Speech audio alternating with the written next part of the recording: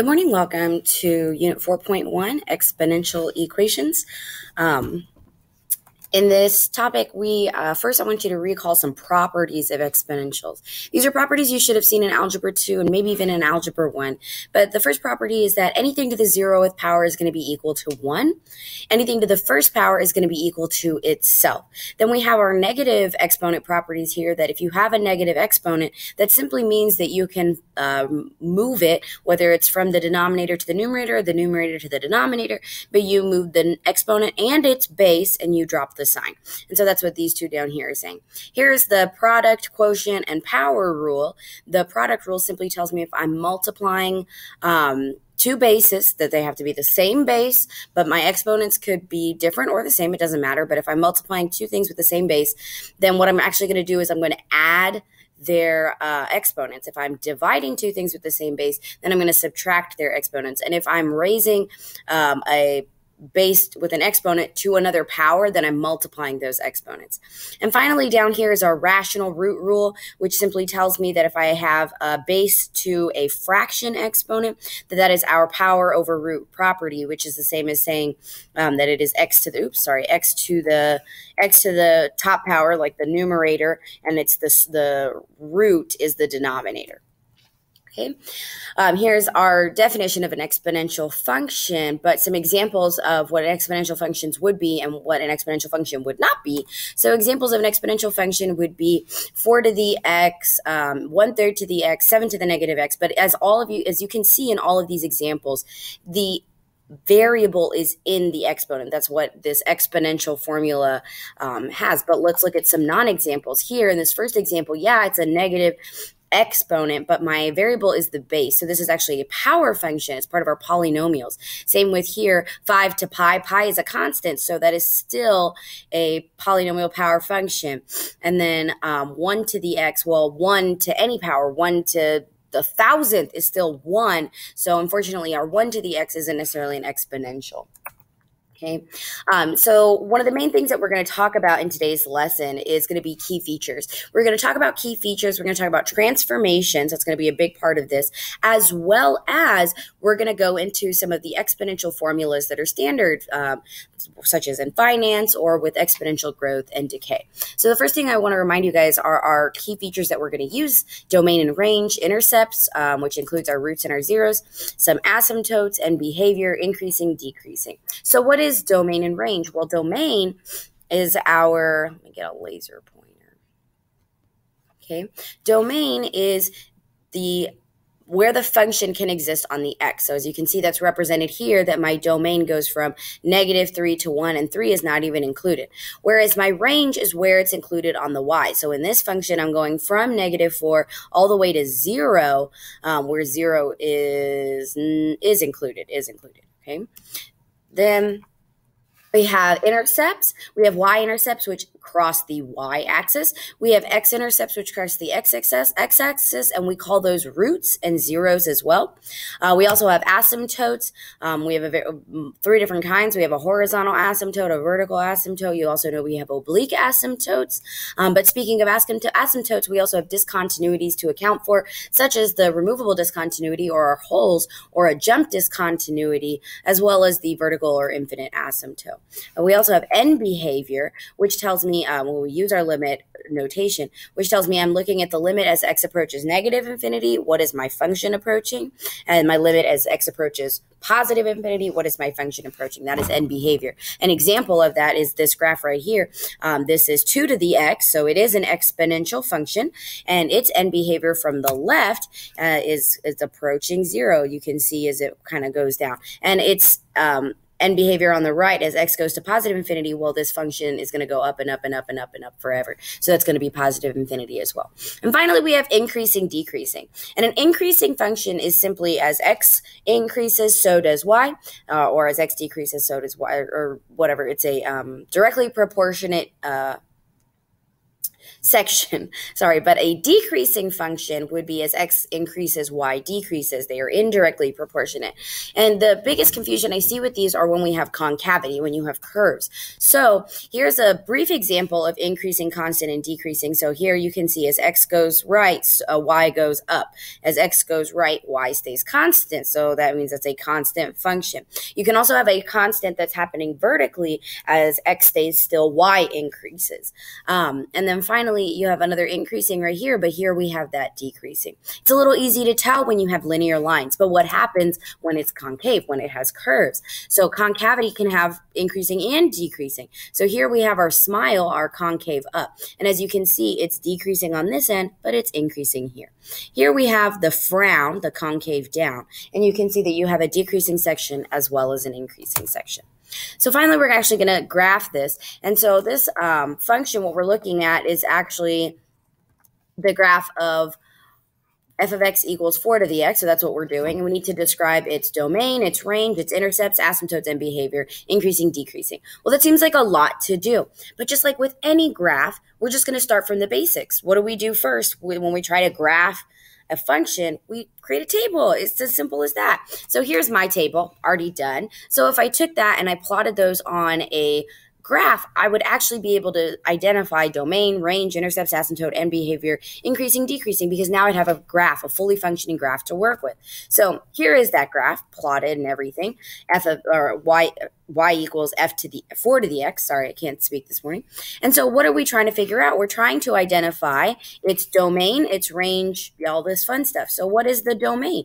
Well, where does it exist on the x-axis on my function? Well, I could do my little vertical line test. I could see all of the little spots that it exists on, and I can see that it's going to exist all the way down here. So that's negative infinity. And this line is going to keep on increasing, increasing, increasing. And as it increases, it's going slightly to the right. So that means eventually it's getting to positive infinity. Therefore, my domain is going to be from negative infinity to positive infinity, or we could call that all real numbers since there's no discontinuities, there's nothing funky happening. What is my range? I could do the same thing. Well, where is it going from? Well, it's starting, well, what is this number right down here? Well, that's my 0. So that means that my range starts from 0, but where is it going to? I follow all the way along, and it's going to positive infinity. What about any intercepts? Okay, well, I have a y-intercept right here, so that's is intercept at 0, 1. There are no x-intercepts because it's not going to actually touch. I know it looks like it, but this is an asymptote that it's heading towards. So that means that it's going from 0, or so that means that it's our only intercept is at 0, 1. But what about an asymptote? Well, I just mentioned it.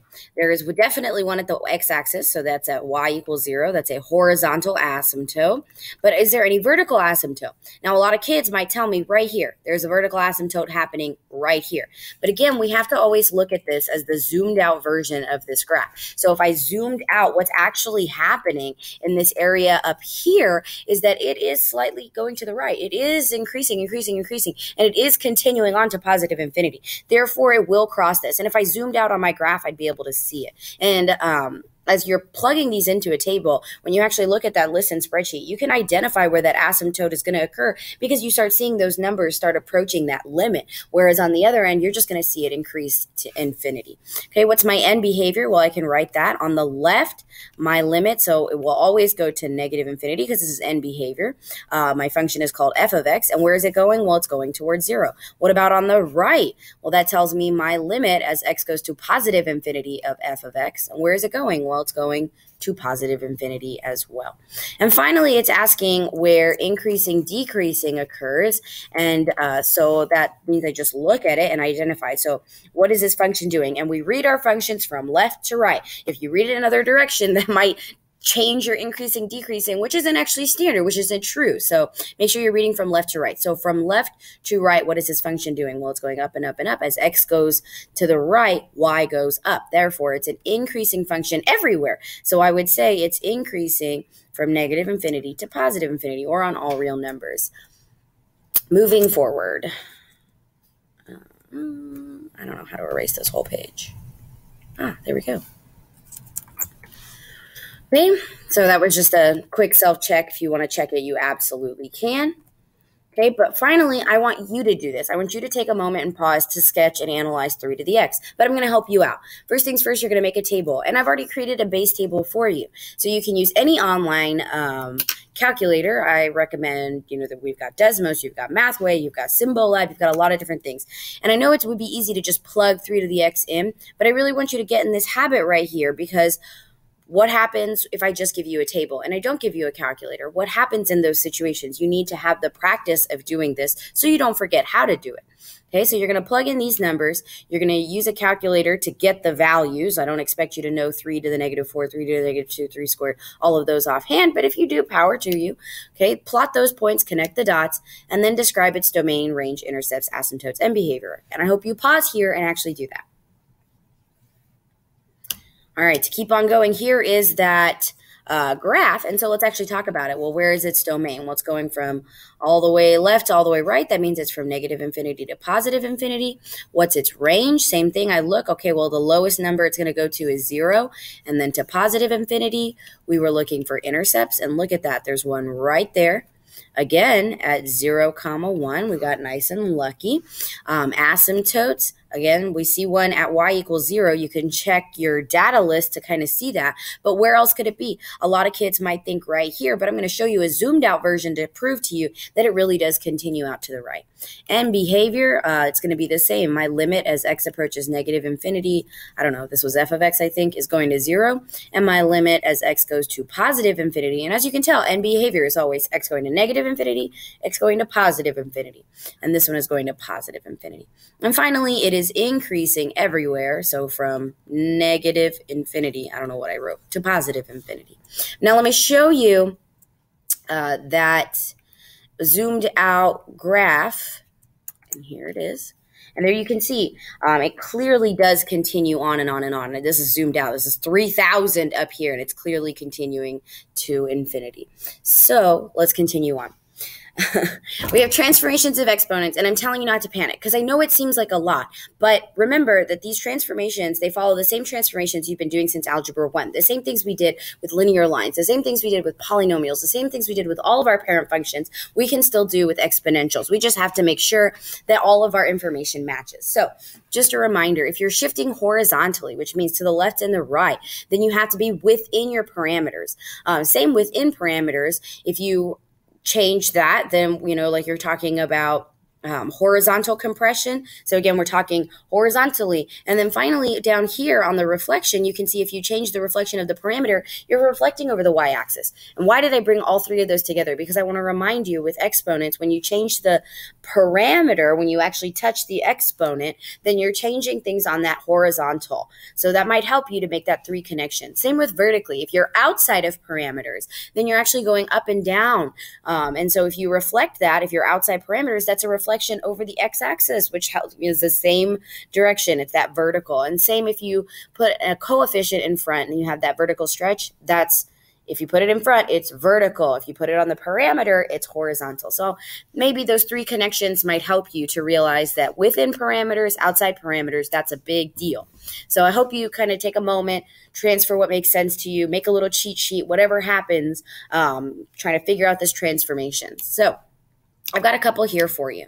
Here we have 2 to the x plus 1. And what's happening with this function? Well, with this function, you have something within parameters. So that means this is a horizontal movement. But where is it horizontally moving? And horizontally, then we're actually going to do what we predict opposite, I guess you would say. So right now, x plus 1, a lot of people might predict, okay, horizontal shift left or right. I might shift 1 to the right. But the reality is that you're actually going to be shifting to the left. You're going to do the opposite of what you think. So this one is going to shift 1 unit left. Cool? All right. What about this one? Okay, again, we are within parameters. That is, the negative is next to my x. Therefore, what is happening, it's horizontally happening. Therefore, it's a reflection. That means over the y-axis. So this one is reflected over the y-axis. That's all that's happening to this one. Okay, so what about our next one? Ooh, we got a couple things happening here. Okay, now we are outside parameters. So that means that's a reflection, but this is over the x-axis. And we have a number here, which tells me that we are shifting or compressing. We are expanding or compressing it. But which one am I doing? Well, this is outside parameters again. So that means this is dealing with the vertical. Sorry, I could not spell. Let's just try that again. Vertical, okay, is we're dealing with the vertical compression, vertical expansion, which is what I believe this is. Let me double check my own little cheat sheet. Yep, so it's going to expand vertically. Cool. Now I've got a couple for you to do, and I hope you pause and check them out. Here's your first one. Can you tell me what these things do? And I'll give you a little hint. There's a negative here, and there's a +2 within parameters. I hope you check this on a calculator. Got another one for you here. You have a 2 outside of parameters, and then you have a negative within your parameters. And my final one. Oh, I lied to you. There was only 2. Oh, there was a third one. Here it is. It was back. I went too far. So here we have 4 to the x, but outside parameters, you have -2. Can you tell me what those did? If you did, then you really understand transformations. You're good to go. But just as a recap, here are some transformations. You know, can you understand what each of these are? And I hope you do pause for a second and you answer each of these, but I'm going to answer them for you. Okay, a shift horizontally left or right, well, that's going to be within your parameters, and you're going to go the opposite direction that you assume. So if it's a +1, you're going to go to the left. If it's a -1, you're going to go to the right. Okay, shifting vertically, this is outside parameters. If it's outside parameters plus, then I'm going to go up. If it's outside parameters minus, I'm going to go down. Finally, my vertical stretch and horizontal stretches, well, my vertical one has to be outside parameters because that's matching my shift vertically. And look at that. It is outside parameters. It is the coefficient in front of the base. Okay, if I'm stretching it, if I'm expanding it, it is a whole number or a number greater than 1. And if it is compressed, then it is a number less than 1, or one of our little fractions. Same with my horizontal stretch. Well, if it's horizontal, then that has to be within parameters. Okay, so a stretch is going to be a decimal or a fraction, something less than 1, and a compression is going to be something bigger. So again, we kind of do the opposite of what we think when we're within parameters. Finally, my reflection. It's outside the parameter, therefore I'm reflecting vertically, therefore it's across the x-axis. I'm within parameters, therefore I'm reflecting horizontally, so that is the y-axis. Finally, we're going to talk about, not finally, we still have to talk about some more formulas, but we're going to talk about natural base exponents. Something that you may or may not have known is something called the natural base, or that irrational number e. E is approximately blah, blah, blah, blah, blah, but really all you have to know is it's approximately 2.71. Just know that, 2.71 or 2.72.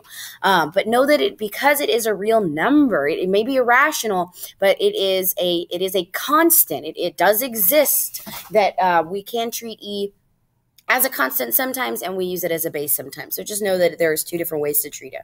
So what does e to the x look like? It looks like that. Well, hey, that really looks like the rest of our exponential functions, right? So then would you guess that its transformations do the same thing? Heck yeah, you should, and they do. So e to the 4x, that is a within parameters, so that it is a expansion or a compression. Expansion or a compression, and since it's within parameters, that means it's horizontal. And that means we're doing the opposite of what we think. So we're actually going to compress horizontally by 4. Finally, next we have negative x plus 3. So here's a negative within parameters. So that's a horizontal reflection. So reflects over the y. And then plus 3 is outside. So we're also going to shift it up 3. And then here we have 1/2 e to the x. So this is a vertical compression or expansion because it's outside parameters, and it is a number less than 1, so that means we're actually compressing it. We do what we think. It's a small number. So finally, let's talk about exponential functions and the real world, some formulas we actually use. So we have the compound interest formula, the continuous compound interest formula, exponential growth and decay, and continuous exponential growth and decay. So let me show you what those formulas look like. Show you what those formulas look like, and here's what the letters stand for. A is the account balance, P is the principal, which means the initial amount you invested, R is the interest rate, but make sure you put it in decimals, N is the number of times you are compounded per year, and so that's an important letter to know. If it says annually, that's once a year. If it says monthly, that's 12 times a year. If it says daily, that's 365 times a year. And T is time, the number of years you actually let it sit in the account and gain interest. Finally, we have exponential growth and decay, as well as continuous exponential growth and decay. We like to use these equations for populations or things like that.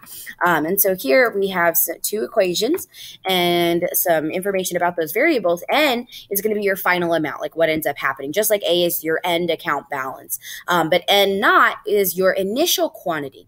R or K is your exponential rate, and T is time. But one thing I want you to kind of notice here is that what's happening, what's different between these two formulas up top and down bottom? Well, when they are continuous, what natural base are we using now? We are using natural base E. So that's the big difference there.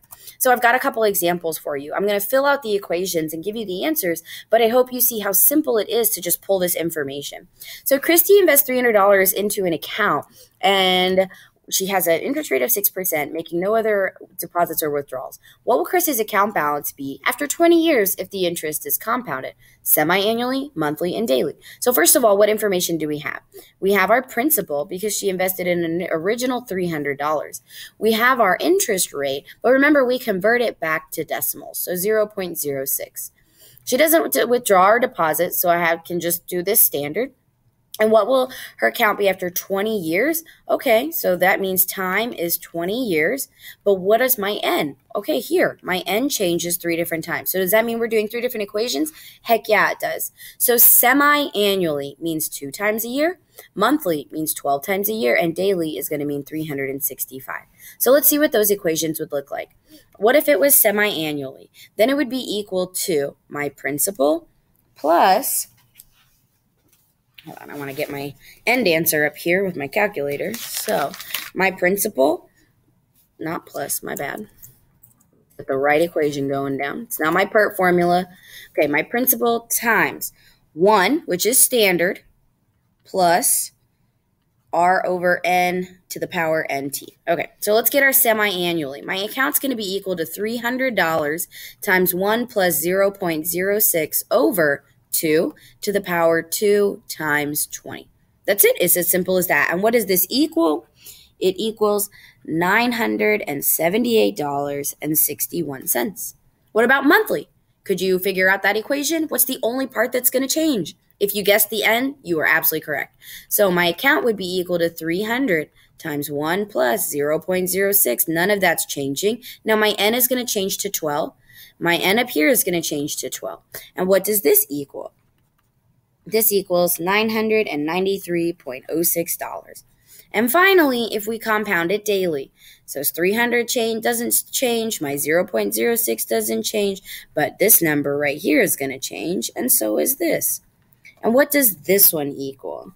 It equals $995.94. So I want you to take a moment and look at this and really think about this. Does the compounding really change or affect what's happening? I mean, it does. It absolutely does change the price. Obviously, my end account, if it's daily compound, it's going to be higher than my end account if it's semi-annually.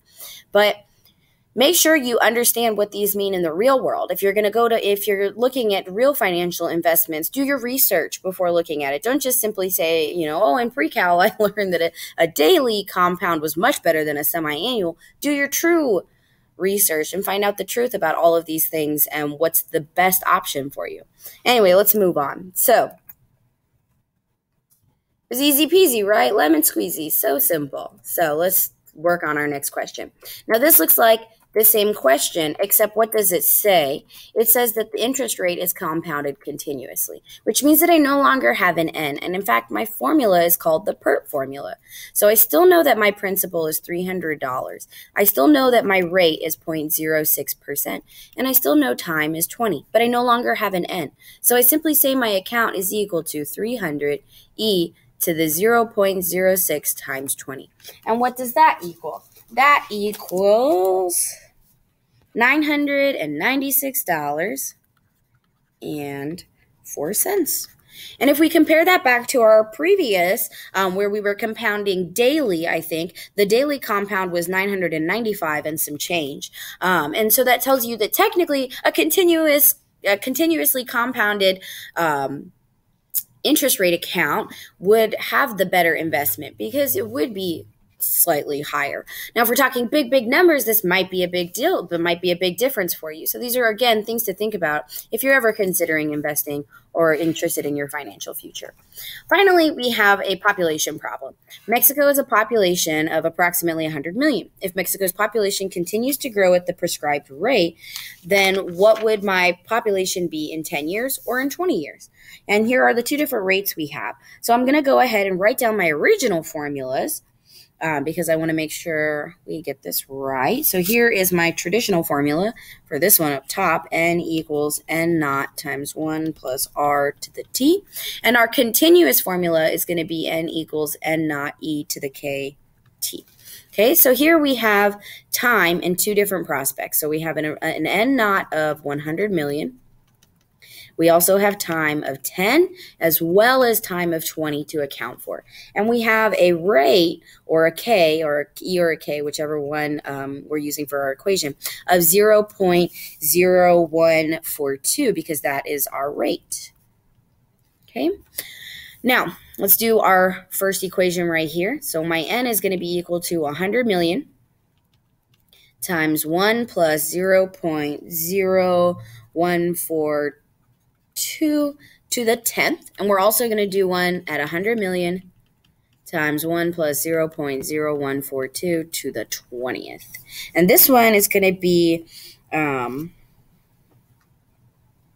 approximately, it's a big number, 1, 2, 6, 6, 5, 6, 8, 6, 9, and this one is approximately 145836022. Okay, so these are big numbers, and these are our predicted millions of people, right?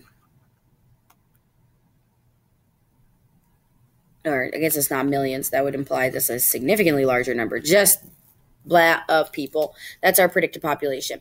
But what happens when the rate actually grows continuously? Instead of growing at the prescribed 1.42% annually, it's continuously growing. So here's our equation. It would be equal to 100 million e to the 0.0142 times 10. And then our other one would be equal to 100 million e to the 0.0142 times 20.